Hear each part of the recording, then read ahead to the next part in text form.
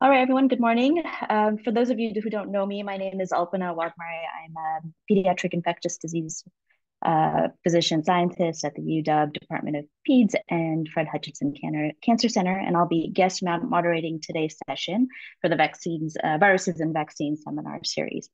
So it's my pleasure to welcome Dr. Neil King, who is from the UW Department of Biochemistry and the Institute for Protein Design.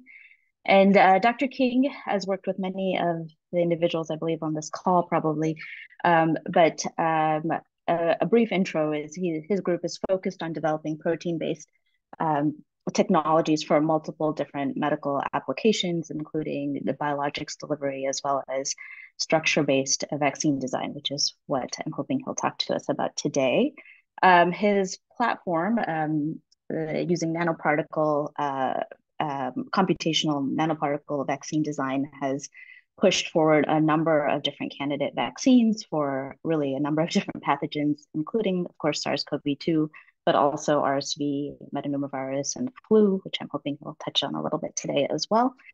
And yeah, very excited to hear your talk. As usual, we'll keep the questions to the chat, and we'll get to those at the end. And but at the end, we're also welcome to turn on your video and mention any questions directly to Neil. I would also like just to put in a brief plug for the next session, which is on March 21st, with Kai-Yuan Soon from the NIH Fogarty International Center. So same time on Tuesday, March 21st. And with that, I'll stop sharing and let you begin. Great, thanks, Alpana. And thanks for the invitation to be here. I'm excited to talk to you all today. And yeah, I would love to have a robust discussion at the end. So please throw those questions into the chat or just keep them in mind, and let's talk at the end. And Alpana, can you just nod your head if the slides are showing up okay? Great, all right. All right, so let's talk today about technology development for structure-based vaccine design.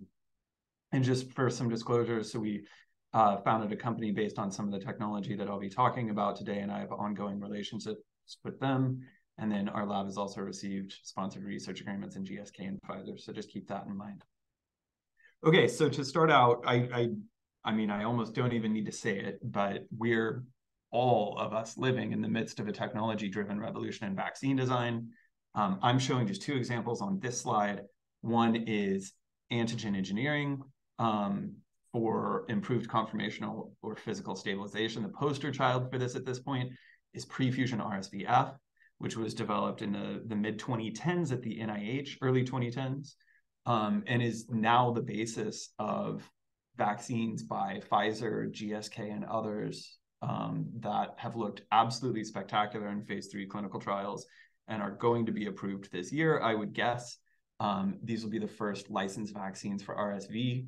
And I often say that, RSV is the virus that nobody's ever heard of until they become a parent, because when your kid gets this and they're very young, it can be quite severe. 2 of my 3 daughters spent time in the hospital with RSV. So I think all of the parents on planet Earth are going to welcome these vaccines based on this particular technology.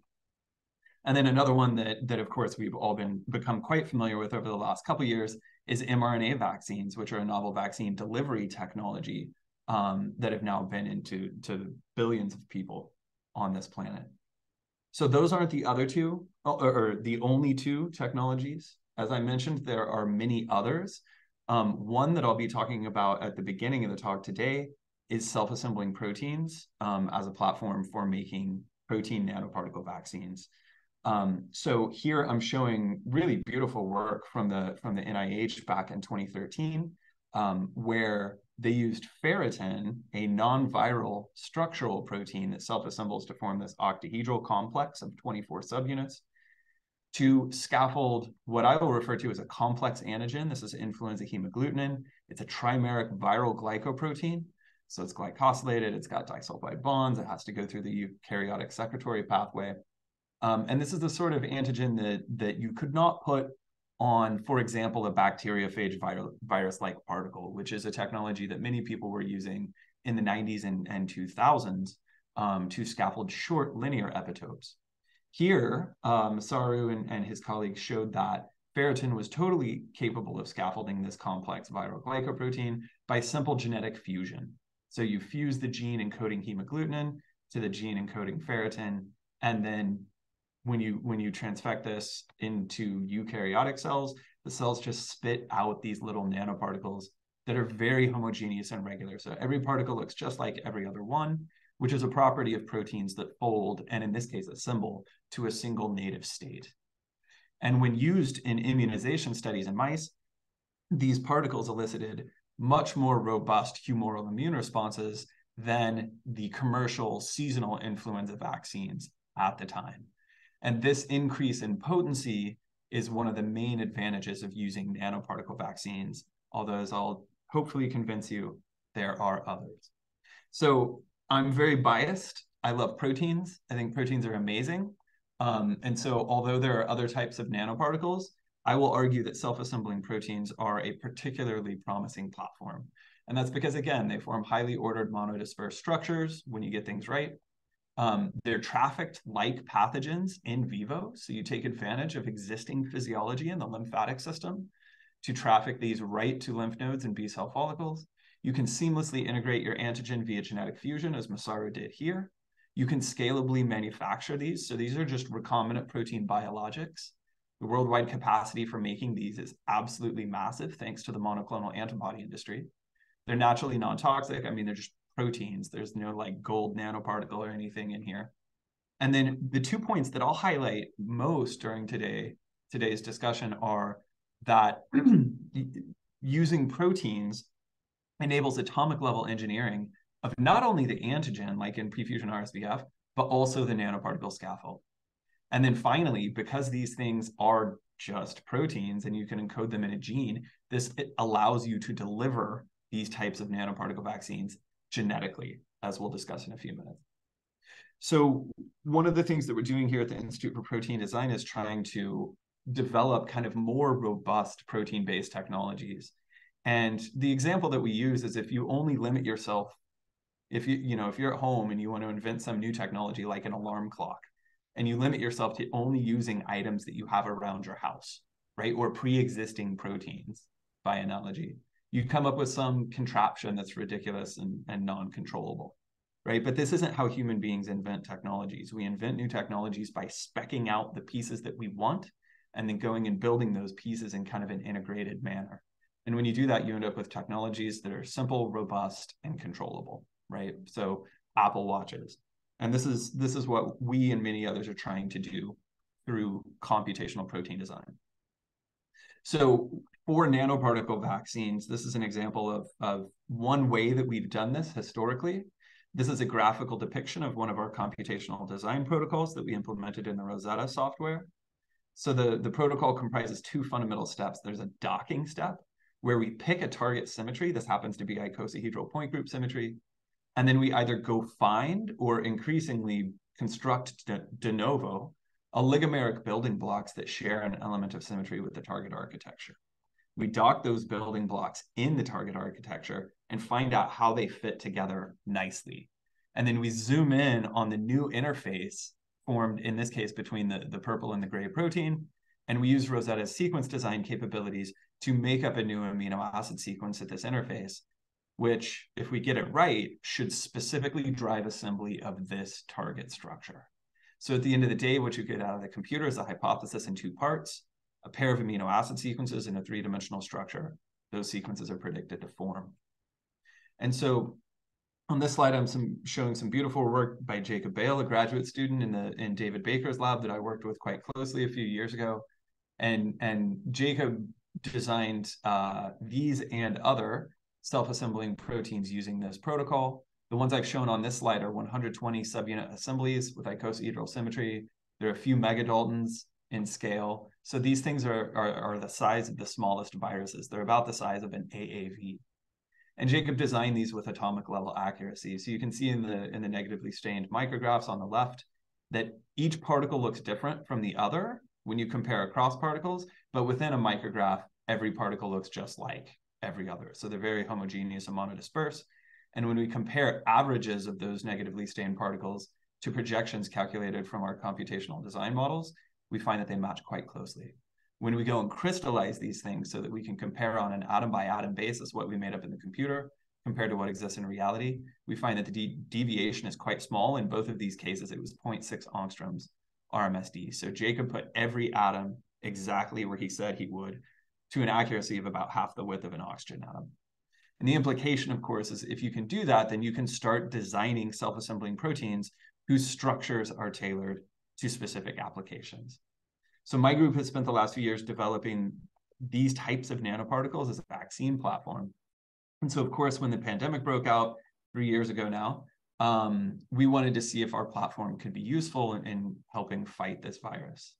And so Brooke Fiala and my group and Lexi Walls and David Wiesler's group here in the biochemistry department teamed up to make this RBD nanoparticle. So we initially made nanoparticles displaying either the spike, the prefusion stabilized spike trimer, or just the RBD. We found that the RBD worked better. And so that's what we moved forward. And so you can see, again, what we're doing is just genetically fusing the RBD to one of our 2 nanoparticle components. We express that as a standard recombinant biologic. And then we make the other component in whatever expression host is most convenient. We often use E. coli for this one because it's cheap, easy, and robust. You just make these 2 recombinant proteins, you mix them together, and you get these very monodispersed particles that display 60 copies of the SARS-CoV-2 RBD at high density. So when we use these particles in immunization studies in mice, we found that they elicited very high levels of neutralizing antibodies, orders of magnitude higher than a panel of human convalescent serum that we got from Helen Chu and her colleagues, and also at least an order of magnitude higher than the S2P spike trimer. And so on the strength of these results, we shipped our mice across the country to Ralph Barrick's lab at the University of North Carolina, where Alex Schaefer challenged the mice with their mouse-adapted SARS-CoV-2 strain. And we found that the particles completely prevented replication of the virus in the lungs and nose, whereas you got breakthrough at low dose with the S2P spike and the monomeric RBD on its own, the same antigen that's displayed on the nanoparticle, but in soluble form, provided no protection at all. And so I'm skipping a lot of work in between that result and this one. But recently our collaborators at SK Bioscience, who clinically developed this vaccine, put up a preprint with their phase 3 clinical trial data, where they compared the RBD nanoparticle to AstraZeneca's vaccine and showed that in this plot, there's about 3-fold higher levels of neutralizing activity elicited by the RBD nanoparticle compared to Vaxzevria. And so last summer, this nanoparticle vaccine was fully approved for human use in South Korea and became the world's first computationally designed protein medicine, which is a very exciting moment for us. We hope that there are many more on the way, but this was the beginning. But I'll note here that it took 900 days to approve this vaccine, which historically is blindingly fast, but was not even close to how fast it was to approve the mRNA vaccines. And this is a point that I'm going to come back to later. So that's kind of an introduction to the nanoparticle platform that we've developed. And when we think about technology development for vaccines, right? So we developed that 2-component nanoparticle technology, which is now clinically de-risked, and we've shown that it can be useful. What other types of technology development can we do in the vaccine space? And I've put on here just a few types of information that vaccines can provide to the immune system, and specifically nanoparticle vaccines, right? So you can frame a vaccine as simply providing information to the immune system to elicit a protective response, right? And so all of these features contain information that you're providing, and all of these can, in principle, be modulated. And so that is the sort of technology development that we're trying to do these days. We're trying to do the technology development that will allow us to generate systematic series of immunogens that vary each of these features quite precisely. And then we'll be able to use those systematic series to go determine what the ideal vaccine looks like, right? What are the structural and functional determinants of immunity? And so I'm going to show you just a couple examples of that, some preliminary work that we've done in this space, and then talk about how we can encode these things and deliver them genetically. So the first example I'll give is a very simple one. So this is work we did on our RSV vaccine a few years ago, where Brooke basically titrated the valency of the antigen on this nanoparticle. So this particular nanoparticle can, at maximum, scaffold 20 copies of prefusion RSVF, this blue antigen. But because of the two-component nature of this particle, it's constructed from an orange protein and a gray protein. Again, you pipette these things together to drive assembly, right? You control assembly of the particle. And that allowed Brooke to dope in unmodified gray trimer that didn't have the antigen attached. And so when she did that, she showed that she could make particles with 100% valency, so that's 20 blue trimers, 2/3 valency, 1/3 valency, and you can actually see that titration on the gel right here. And all of these particles looked identical. They looked just like what we expected. And then when we went and immunized mice with these particles, we saw that increasing valency led to increased potency of the antibody response, right? So by generating this small and simple systematic series of immunogens, we were able to learn that higher density display leads to better antibody responses. A more recent example is using these sorts of approaches to vary the type and composition of glycans on our nanoparticle vaccines. So there's beautiful work that's been coming out of Daryl Irvine's lab at MIT the last couple of years, showing that glycans on nanoparticle immunogens can modulate antigen trafficking in vivo. So how quickly does the antigen make it to germinal center, or I'm sorry, lymph nodes? And then where does the antigen go within the lymph node? Is it retained in the sinus and the medulla, or does it actually make it into B cell follicles and initiate germinal center formation? And so we teamed up with Daryl to try to use our two-component nanoparticles to better understand this effect. And so Jake Kraft, a really talented postdoc in the lab, again used in vitro assembly of these particles to make a series of immunogens where he modulated glycan valency or density, and also glycan type, because the work coming from the Irvine lab had suggested that it's really high mannose glycans that are driving this effect.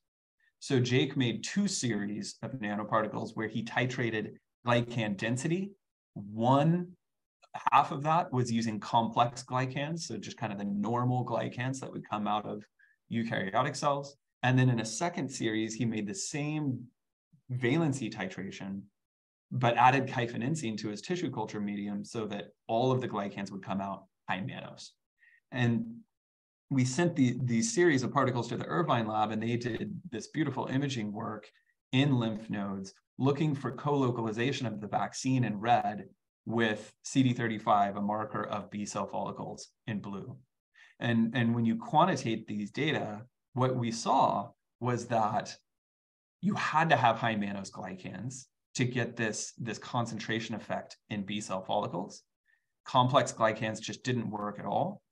And then when you had high mannose glycans, it was very density dependent. So the more high mannose glycans you had on there, the better localization you got, and that titrated down. So this is another example of how you can generate these systematic series of immunogens and then ask questions in a functioning immune system and learn what the ideal parameters or features of a vaccine might be. Okay, so when you think about these things and think about them in terms of information content, one question that comes up is, okay, how much of this information can we encode genetically?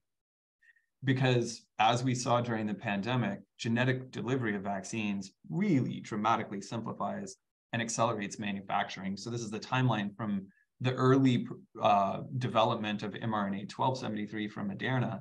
They collaborated with the VRC, with Kizzmekia Corbett and Barney Graham and Bob Cedar on the early development.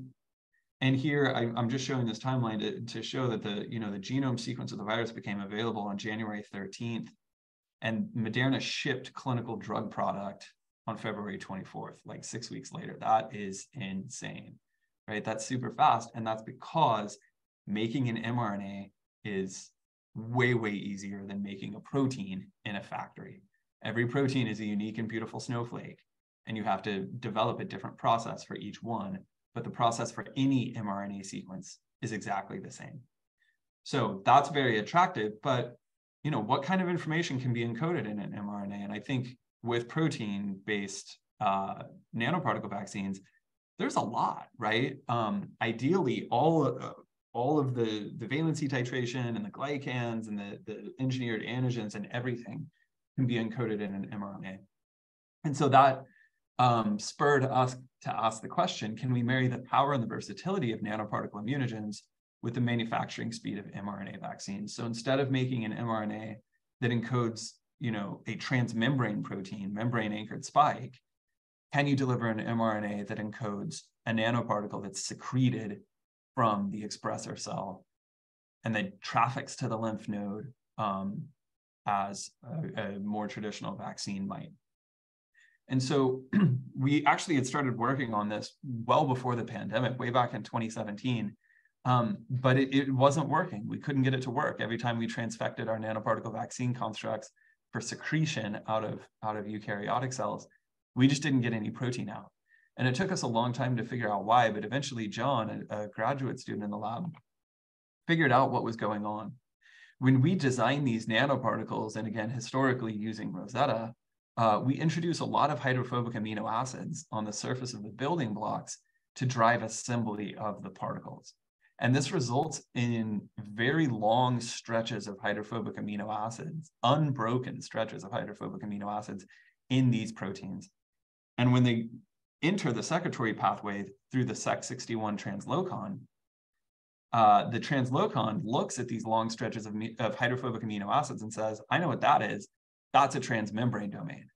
And so instead of secreting your protein, it shunts it into the ER membrane, and your protein never comes out of cells. And so John took this as a technology development challenge and wrote a computational protocol that he calls the degreaser to identify these long hydrophobic segments and then design them out using structure-based design through the introduction of polar amino acids that disrupt that cryptic transmembrane domain, but don't deleteriously affect the stability of the protein overall. And so then you end up with these degreased proteins that lack cryptic transmembrane domains and hopefully will secrete very well. And that's exactly what we observed. So John started by retroactively degreasing this nanoparticle called I301, which has just 20 trimers that form a homomeric icosahedral complex. And I301 secretes very, very poorly from eukaryotic cells. But when John included a few degreasing mutations, he was able to increase the secreted yield of this protein. I think it was like 60 or 70 fold. And on a Western blot, this is what that looks like. So cell supernatants from cells expressing I301 have almost no protein in them, whereas this improved variant, there's a lot of protein there.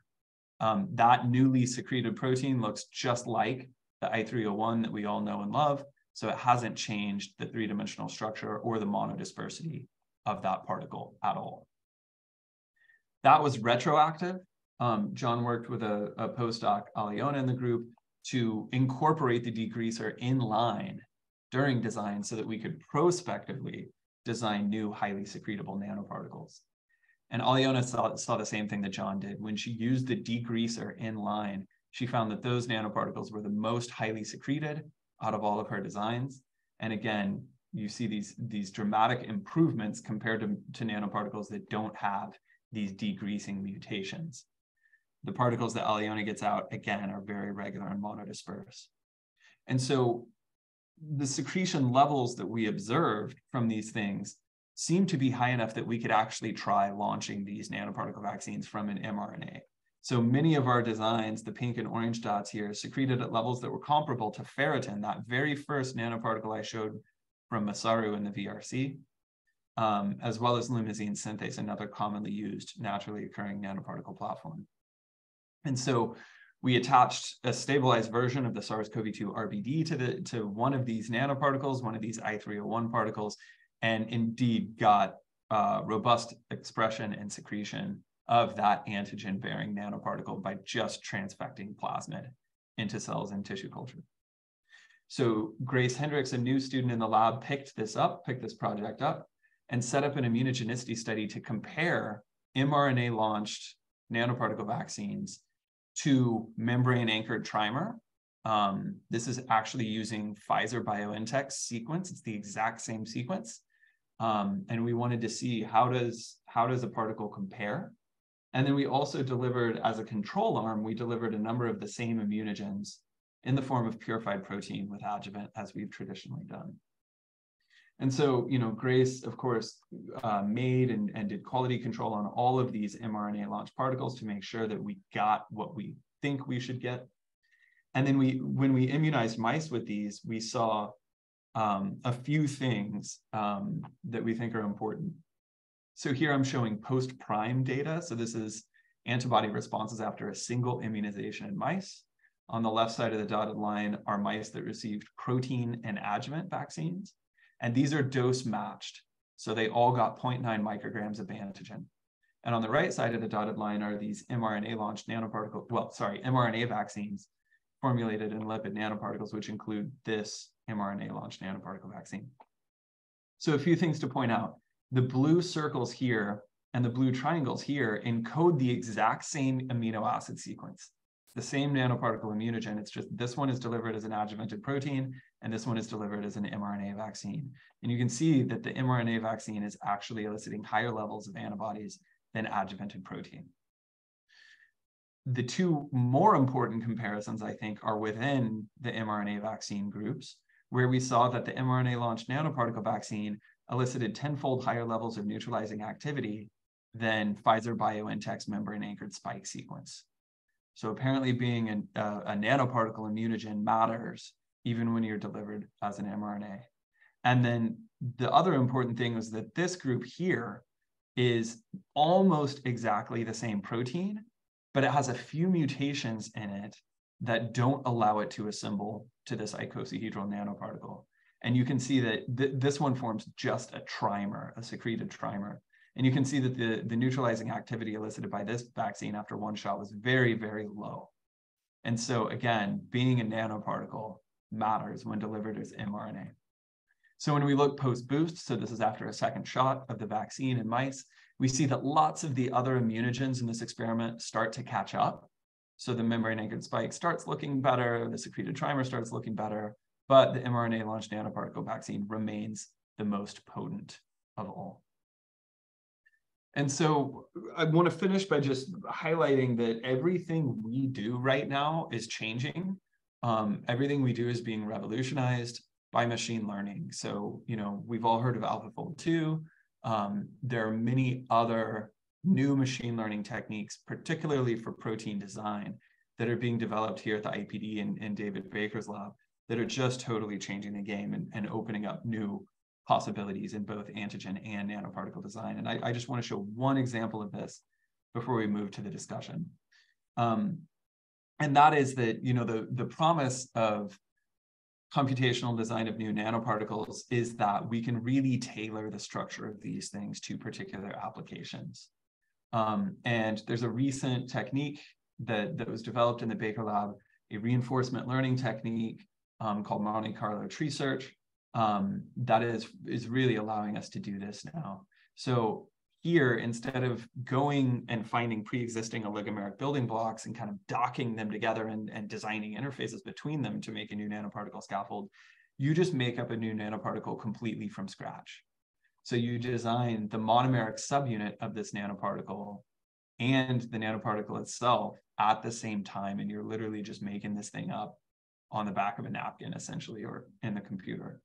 Elias Kinfu and John, who I showed earlier, have been working to apply this protocol to develop antigen-tailored nanoparticle scaffolds. So this is an example of a scaffold that Elias designed that uses an oligomerization domain that we know works well with influenza neuraminidase tetramers, for which there's no known nanoparticle scaffold that enables multivalent display. And so here, Elias and John made up this new nanoparticle in a single step that's really, truly optimized to display this type of tetrameric antigen. So this is just one example. There are many others of how machine learning is really revolutionizing what we're doing. So I'll stop there. And just to kind of recapitulate what we talked about, computationally designed protein nanoparticles are now a clinically validated vaccine platform.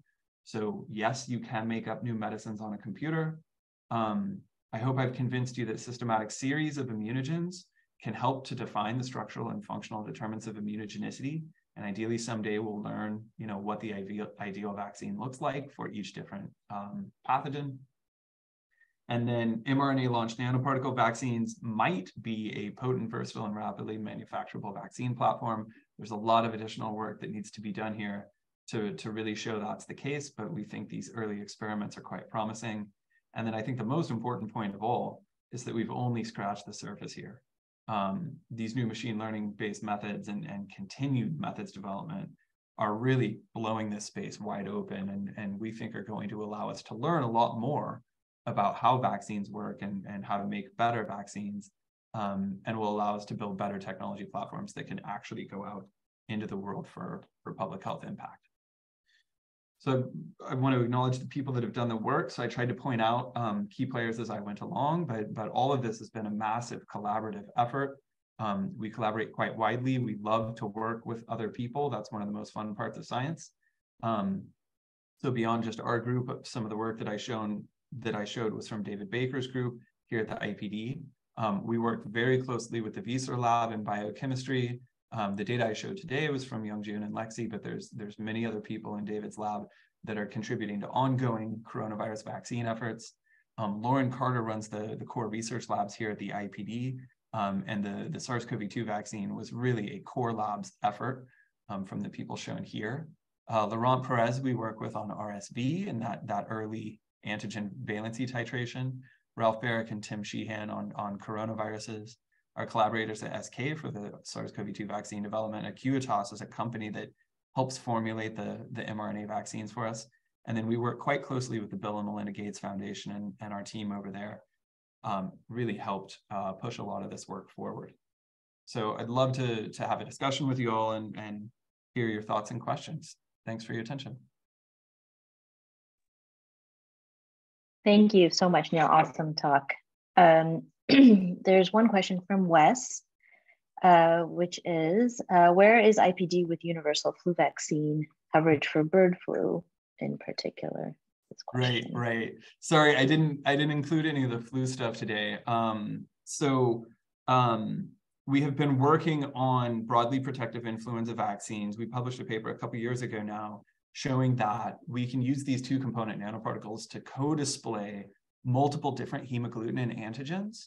So they're antigenically related. There are conserved epitopes that are present in all of the hemagglutinins.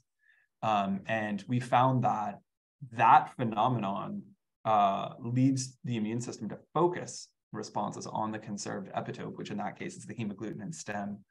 And we showed that we elicit better stem responses from those mosaic nanoparticle immunogens.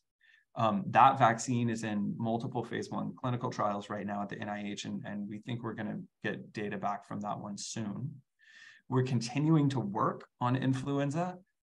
We don't think mosaic nanoparticle vaccines alone are going to be enough, and that's where a lot of the work on neuraminidase has been coming in. So traditional influenza vaccines may or may not contain neuraminidase, and it's unclear how antigenically intact those neuraminases are.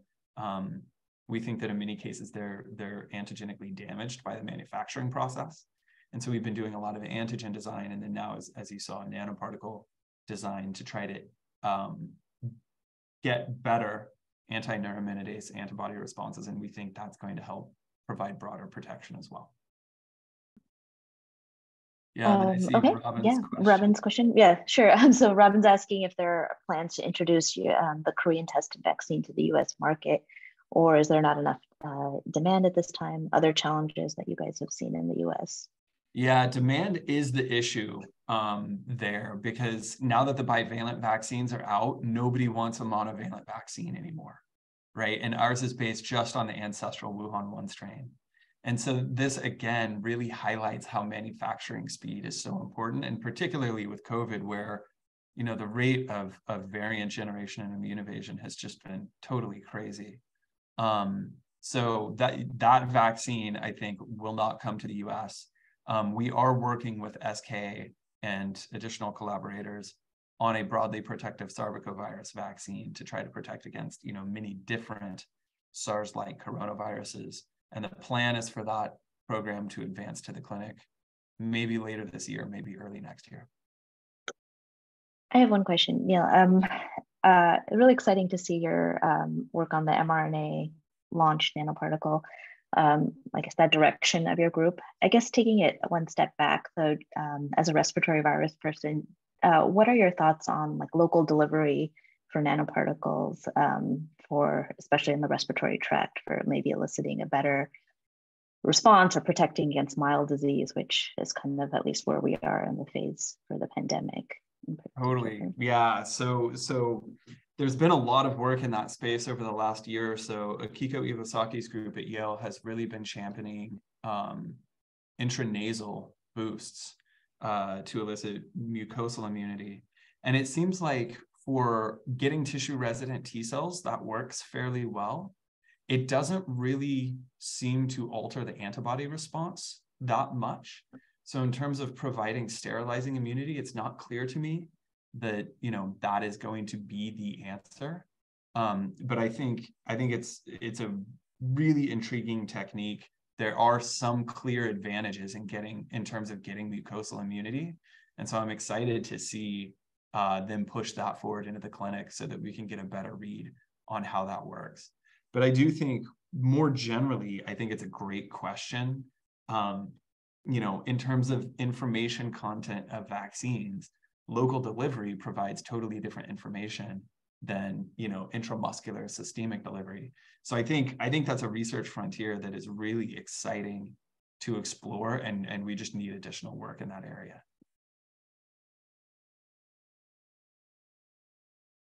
One other follow-up question, I guess, for while we're waiting for others to ask more questions. For I guess you implied this, but with the mRNA launched nanoparticles, I guess the assumption is that hopefully that time period between for the development of the vaccine, or I mean, I know approval is maybe another question, but is that what you're really getting at and hoping to accomplish with doing that versus starting from the nanoparticle? Exactly. Yeah, I think there are a few different ways that can be important. I mean, one is for clinical development, obviously, but even preclinically, if RNA could allow us to iterate more rapidly, right, and test many more designs in vivo more rapidly, then we should learn faster what the ideal features of a vaccine are. So I think that's a particularly exciting prospect. I'm not sure that that's actually been put into practice yet, or maybe it has and the publications just aren't quite out. But I think that would be super fun. I see a hand raised from, I think, an iPhone. Do you want to try to? Isabel. Okay. I have a question. Actually did not understand in your talk. You explained that you used you encode mRNA. That I can see that you can design proteins and injecting mRNA, but I didn't understand the glycosylation part. How do you encode glycosylation in the mRNA? Yeah. So great question. So just putting an N-linked glycan, engineering an N-linked glycan into a protein sequence is quite easy because the glycosylation machinery recognizes a sequon, asparagine, any amino acid other than proline, and then either a serine or threonine at position 3. So if you just put that NXST motif into a protein that is secreted through the eukaryotic secretory pathway, you will get an N-linked glycan at that position. So that's quite easy. But as I showed, the effect, the trafficking effect that we see is specifically due to high mannose glycans. And that depends on glycan processing in the ER and the Golgi during secretion. And so the question there is, how do you control glycan processing during secretion? And can you control that? Can you encode that in an amino acid sequence? And the answer is yes, there are naturally occurring proteins that are existence proofs that this can be done, but nobody's done it controllably through design yet. And we're booting up a project right now to try to do that. And so the goal is to be able to genetically encode not just N-linked glycans, but specifically high mannose glycans. Any other questions? Oh, Okay, from Evan. Have you published on the launched mRNA work? Have you done any imaging work there on immune responses? We have not published that work yet. We're working on it. We need to do a few additional things. We need to characterize the T cell response. So Bali Palinjan's group is doing a T cell study right now. And we're doing a couple other things, a dose titration study, et cetera, et cetera. But we'll be putting together that paper soon. And then in terms of imaging, we have not done anything yet, but we're just starting those efforts, and we're really excited to see how that goes. Yeah. We'll keep you posted. All right. Jan is asking, any information on your vaccines in children or young animals? Yeah, great question. Not yet. So SK Bioscience is age de-escalating. They have additional clinical trials ongoing with the SARS-CoV-2 vaccine where they are age de-escalating. So we will get data, but none of that is available yet. And then in terms, we haven't done anything like infant NHPs or anything like that. So young animals, we don't know. And then Marcella's question, cost effectiveness of making these. Yeah, so that is one of our hopes is that nanoparticle vaccines will be more cost effective because you might be able to dose spare due to their increased potency. And then you can imagine, you know, the current SARS-CoV-2 vaccine was manufactured in one of the proteins was manufactured in CHO cells and the other in E. coli. CHO cell manufacturing can be a little bit more expensive. It's still, you know, because the doses for vaccines are so small, it's still reasonably cost effective, but you can imagine ways of making that cheaper by using other eukaryotic expression hosts, things like yeast or insect cells.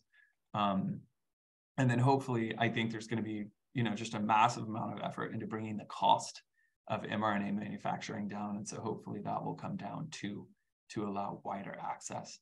But the whole SARS-CoV-2 and now broadly protective vaccine work that we've done with SK was all geared at low and middle income countries. So all that work was funded by CEPI to try to get the vaccine out to LMICs. Are there other, sorry, just to follow up, are there other transport or storage considerations that might be more favorable for? Yeah, we think so. So as you know, currently the mRNA vaccines require freezing for distribution, although people are working on that as well. Our nanoparticle vaccine is shipped at 4 degrees, so does not require freezing, which is certainly an advantage. We would love to get to the point where, you know, you don't even require refrigeration. And that really depends on the antigen. The nanoparticles that we design tend to be quite stable. Oftentimes they don't disassemble or unfold even when boiled at 100 degrees Celsius. So the nanoparticle stability doesn't appear to be an issue, but the antigen often unfolds at higher temperatures. So I think additional antigen design will be needed there. And then Robin, the universal, yeah. What portion of the virus is it targeting, and how do nanoparticle vaccines perform compared to traditional? Yeah, so this is where the antigen design work comes in. So based on the responses that we've seen from the SARS-CoV-2 RBD nanoparticle vaccine, we're actually focusing on the RBD for our broadly protective sarbecovirus program. There are broadly conserved epitopes in the RBD that are targeted by antibodies and neutralize the virus. So we've been exploring that antigen format. And this is something where, and I tried to make this point early on, but I never quite came back to it. When you ask how do they perform compared to traditional vaccines for these, you know, subdominant regions, this is where, you know, both antigen and nanoparticle design combined can make a huge difference, right? And allow you to target subdominant epitopes by altering the structure of these things. And that's what we did in influenza with the mosaic nanoparticle vaccines. And we're trying to do that here in coronavirus as well. But as you know, anyone who has worked in the space knows these types of universal vaccines are very difficult. I don't think we're there yet. It's not a solved problem, but it's one where additional technology development, I think, will be very helpful. Great. not seeing any other questions. Oh, one last one. Here we go. Can time of design development of nanoparticle vaccines be reduced like mRNA timelines? Yeah, I think, I mean, that's what we're trying to do by launching these things from mRNA. So on the manufacturing side, we should be similar. Of course, we might require additional time for design upfront. I will say that the RBD nanoparticle that we made, the particular particle that we used predated the pandemic. So that particle was just there. And we were able to put those sequences together just as fast as Moderna put theirs together. So that did not require any additional time for design. However, as we're moving more towards like bespoke or customized nanoparticle immunogens, there will be design time required. And so we're working hard on our computational methods development to try to bring that time down. Well, this has been fun. This has been a great discussion. Yeah, thank you so much. This was really fascinating, and yeah, looking forward to seeing some of the work you shared being published as well. So congratulations. Great, and just a reminder, next session will be on March 21st. So we'll see you then. Thanks.